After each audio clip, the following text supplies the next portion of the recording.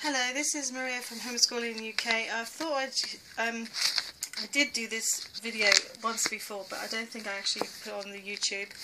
It's about exploring British literature, and it's a printout I found on the internet, and it's like a book.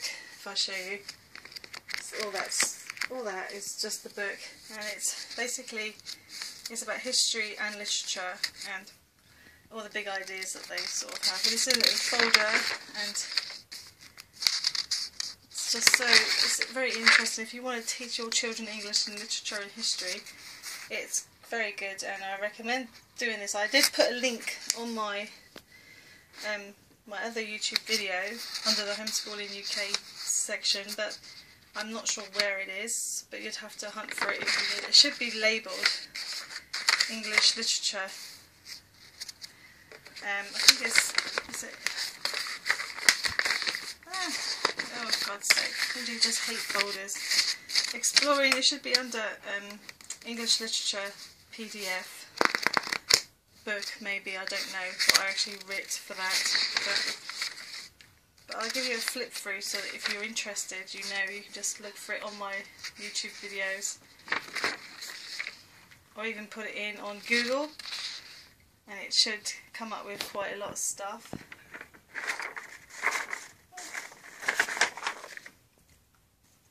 But yeah, there's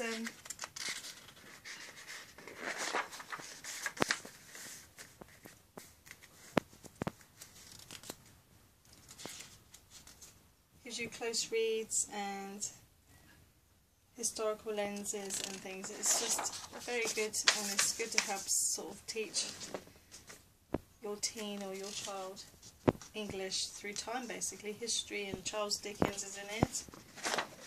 How they both connected history, English with literature.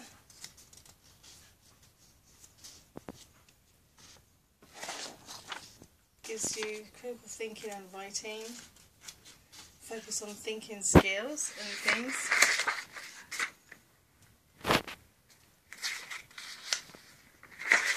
Also, it's bits about the writing process.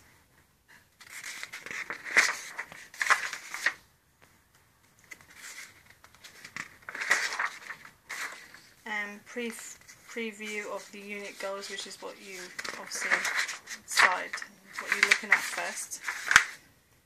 Then it goes on to the Anglo-Saxon and medieval periods, and obviously it gives you a brief information about bits and bobs on the front before you continue in this sort of story of it all. Origins of the nation, and then Anglo-Saxon.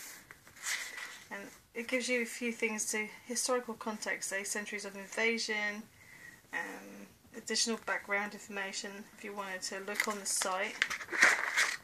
But there's like over 250 pages here, really nearly 300 I think. The Norman Conquest, how it's connected to English and literature and the history of it. So it says they're both connected, so you can use this for history and English, basically.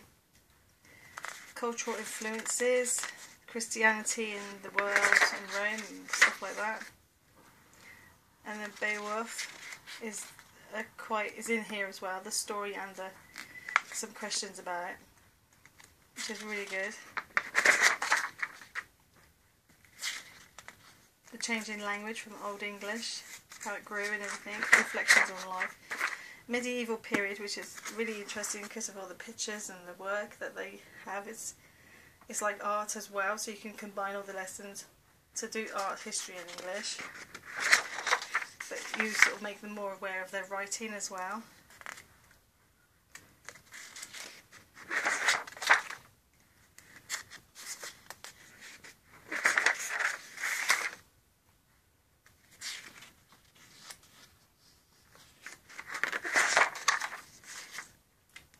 Obviously there's lots of romance in this. But the artwork is very good. I recommend just getting it, just some of the artwork really. I have done some in colour, but most of it I did in black and white, just to save me money really from printing the whole thing up.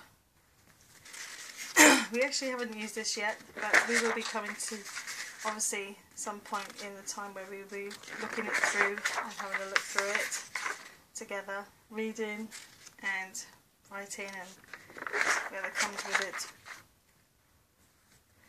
So it's even says there's artists like Tori Amos in here, who's a musician, singer. It's all related to all sorts of things. It combines everything together. It's very interesting how it's actually worked like that.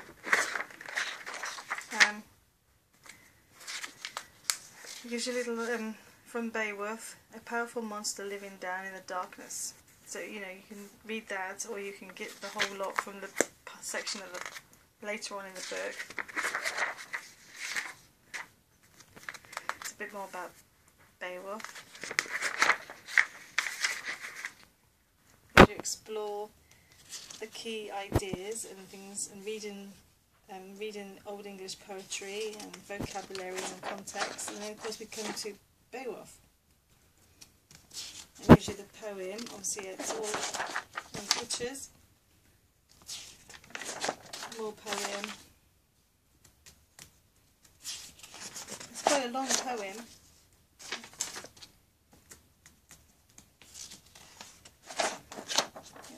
Good, nice pictures. Sorry about the glare. I've got my washing machine on at the moment, and I can't hear my speaking, and you don't want that in the background. So I'm actually in the conservatory. As you see, I've got the door shut slightly, and my study area is a bit of a mess. So I'm going to be doing a video about how to clean all that up later, which will be fun. Well, it was before and then after.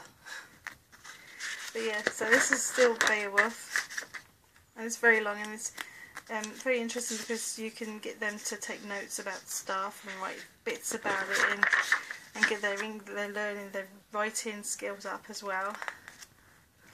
More pictures, a bit more about poetry on here.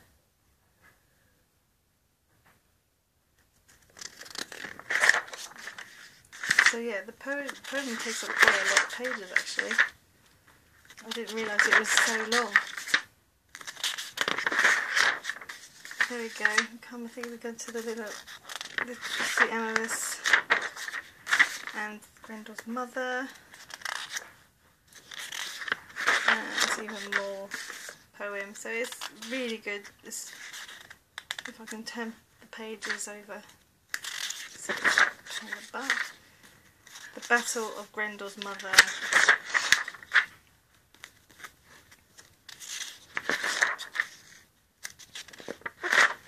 Some more pages.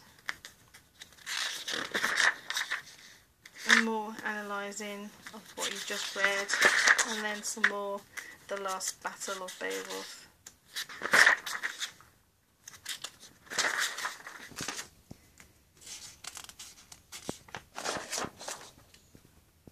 And the death of Beowulf. So, Beowulf, however you say it. Well, I've seen the film as well, and I've not read this bit yet, so maybe you should read it first before you watch the film.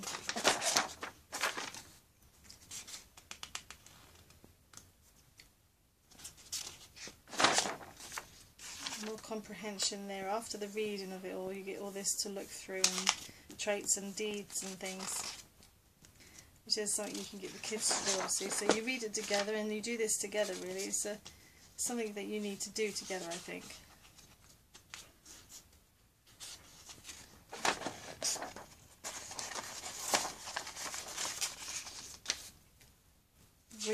Reading and writing connections.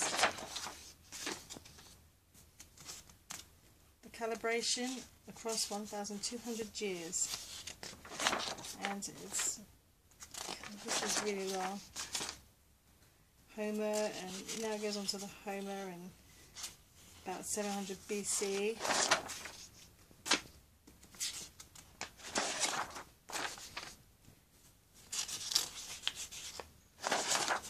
Like more artwork, which I printed black and white. I did print some colour, but not very much.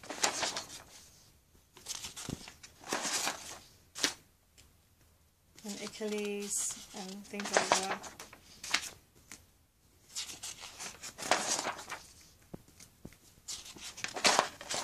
lots of things in here. It says reread lines 246 to 256. Why do you think Achilles mistreats Hector's body in this manner? I know I'm not very good at pronouncing some of these words. I don't use them every day. That's no excuse, I know. But yeah, these are, like I say, very long poems to take up most of the first section of the book. We can skip that bit. Then we go to the epic translation, and this is obviously from Lord of the Rings, as you have a picture there of Aragon. And this is writing to compare. So then you sort of carry on, and there's history of the English church and the people. So that's, you know, an inspire you sort of thing. And then obviously the history of the English church and the people. And artwork again, more writing, and then we got that's another story from the Exeter book, C 950, more literature, reading.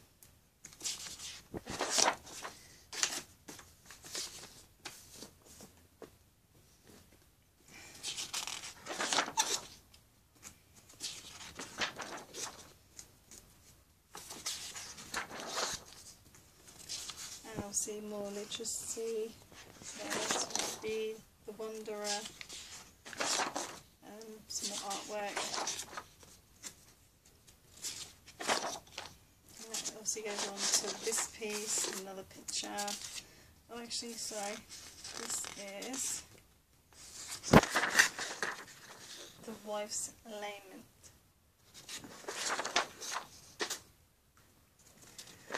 And then that goes on to a few pages like there, more analysing and literacy criticisms, and it goes on to the Marjorie Kemp, the book of Marjorie Kemp from that, and strengths that you can work on or find, strengths and key ideas, the book of Marjorie Kemp, that goes there, another piece of artwork.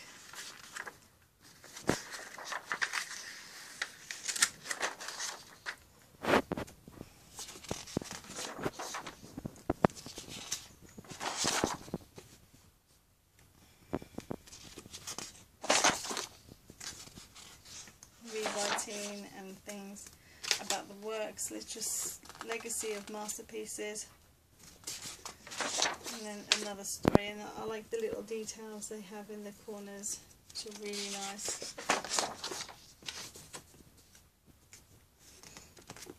Past in the family, and then you'll see coloured picture there, which is really nice to look at. So you can involve art and history, and obviously is English as well. It gives you dates and things to look for. Can't know if you can see that very well, but it's a very long book, and I think it's well worth you using this in your child's English and history lesson, and maybe adding it to art. Then you have comprehension, and it tells you what you need to do, literary criticisms, and common life, occupation, role of Marjorie Kemp, and things, medieval readers, medieval narratives, which is this part.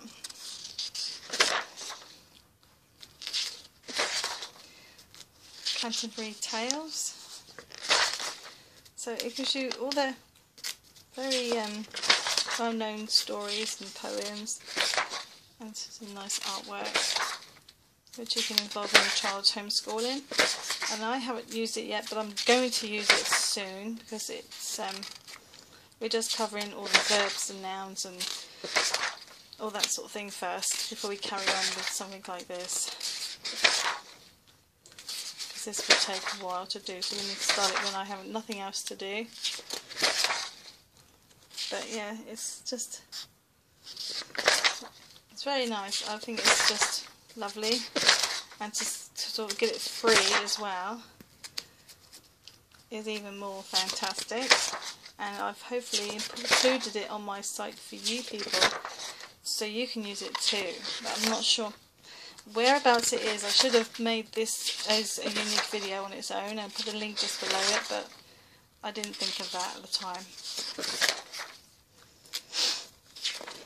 But this is definitely worth having in your collection of homeschooling information for the learning, and if you're interested in just that yourself, then it's just good to have, I think.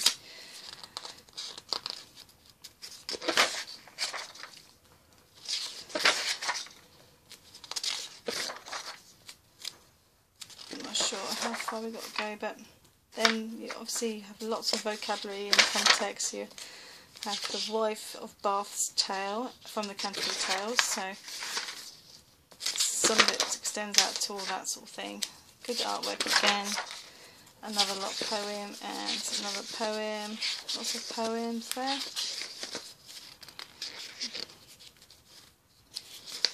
So yeah, lots more poem from there. And more. So it's a very long, just like the Beowulf.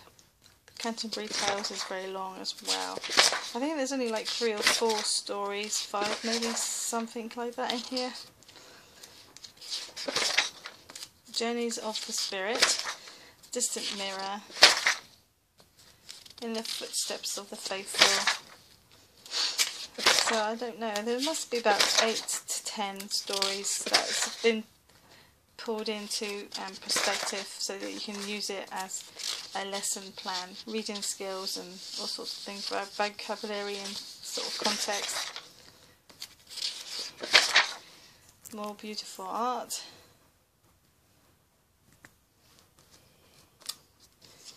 As you see, I did create some nice pictures to come in colour.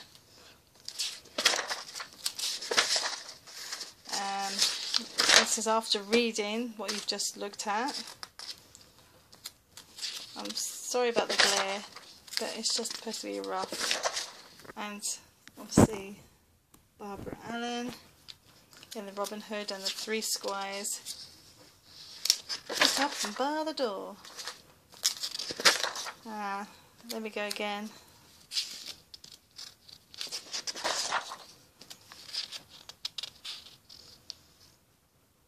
Reading ballads. Reread lines 25 to 32. So if you read lines and so forth, and it says again there 21 to 24. So 21 must be 21 kind of must be there. 24 must be there. So yeah, and then you go on to this page, 25 to 40. So the lines are numbered in this, so you can get them to rewrite it on, put it on the whiteboard to tell them to do this like this. It says, identify patterns of repetition and rhyme in lines 33 to 48. So you can write that on the board and get them to read that bit and reprint it up or something. So it's quite good. There's another one. Describe the subject matter of this ballad. Which aspects of the ballad would most likely appeal to an audience of common people? Explain your opinion.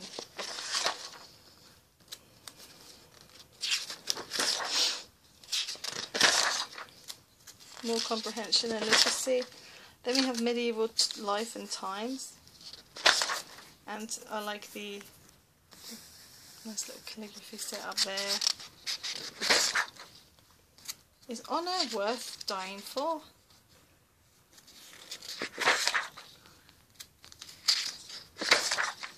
The Green Knight there.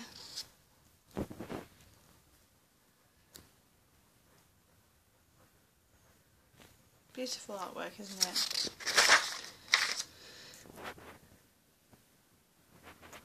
But I couldn't do it all in colour. It would have just cost me an arm and a leg, really.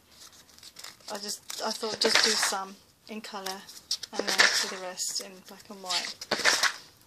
As I seem to use so much black and white anyway, This is a very famous picture. I've seen it in art through the times anyway.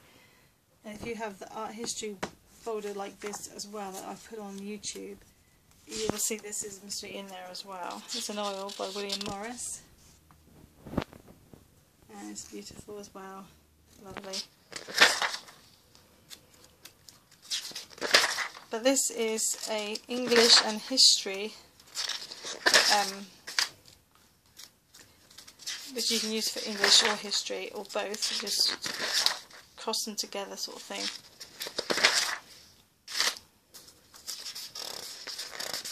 I would recommend you obviously doing it with them, as it would be more fun for both of you to do it together.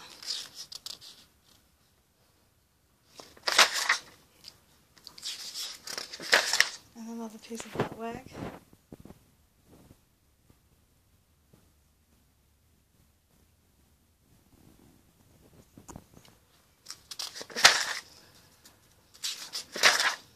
The page is numbered, so you can just print out one page per time if you need to, or one section at a time.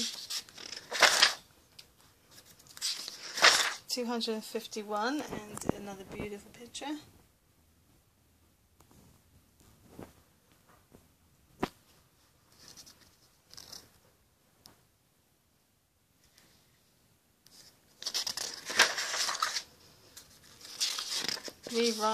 Reread lines 221 to 239 briefly. Summarise Gawain's letter to Sir Lancelot.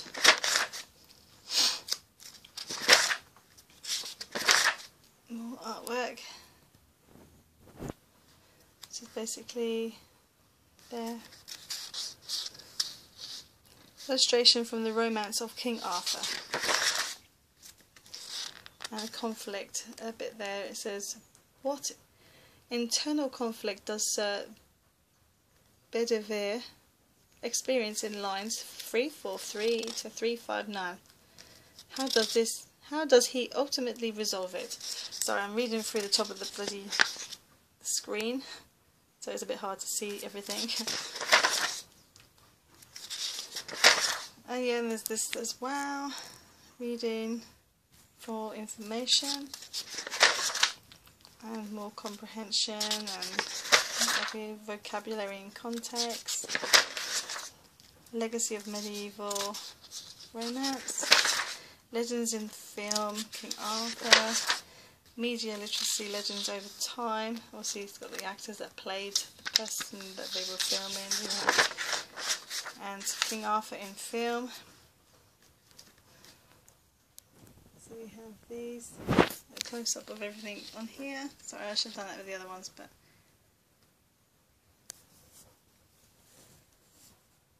so if you did want to include the films from the King Arthur films, so they actually could watch it and then you just write the questions that they need to do on the board, would be just as good, I suppose. I didn't think of that. I think I would rather just work from the paper, you know where you are. And you can underline it in specific places if you need to. Applying the writing process, drafting, revising and editing. Then we have comparisons, contrast essays, delivering an oral report, shows you what to do there. More reading comprehension from Beowulf.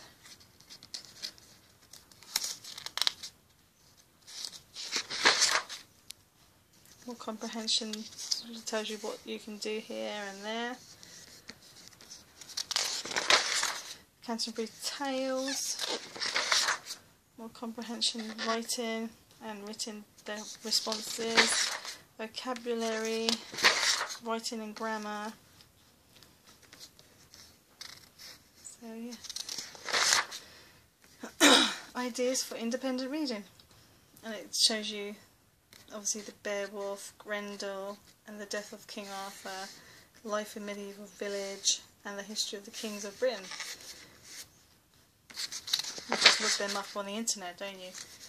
And a bit about they and does fate control our lives, and that's it. So, but yeah, I would recommend having this.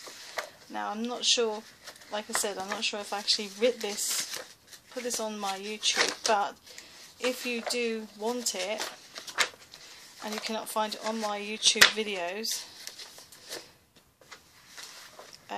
I would just recommend finding it in Google. Just find anything in Google, can't you?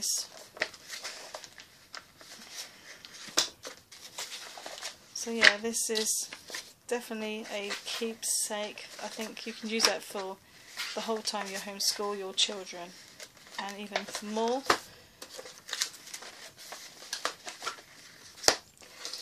And this video is a bit long, but I'm trying to get to the front so I can show you. If you do want to get this video, this book on PDF, then I would just write Exploring British Literature on PDF and see what it comes up with. It should be basically you should come up with all of this, or even put in Literacy Essentials Workshop. I'm not sure how I found it. Obviously it's from maybe from California, I'm not sure. But yeah, I would definitely put in Exploring British Literature first and see if it comes up. And it's obviously about 300 pages. Let me have a check. I haven't got some of the numbers on. 281. So it's 281 pages of English literature. So it doesn't cover loads and loads of English literature, but it does mean the main ones that I think you do GCSE in. Thank you. Thank you. Like and subscribe. Bye.